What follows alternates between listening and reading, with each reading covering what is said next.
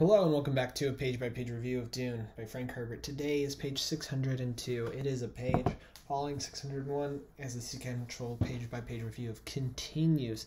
In this page, we see that Feyd-Rautha is enamored with the idea of becoming emperor, and so it more acquiesces to his uncle's demands of them working together. He wonders that Feyd also says that he feels like Thufir Hawa is becoming too powerful and that they should perhaps dispose of him. That's now Baron kind of writes it off as like maybe perhaps he is done with him. He doesn't like the idea of being watched by Thufir, whereas Feyd-Rautha more describes it as he's getting worried that Thufir is actually ahead of them in this game, and that he's going to wreak havoc on both the Harkonnens and the Imperium at the same time.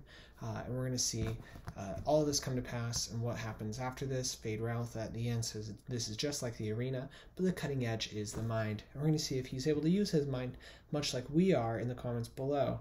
Let us know your thoughts and what your cutting edge mind is up to these days. Keep reading Dune. Frank Herbert. Like and subscribe. Tomorrow, 6:03.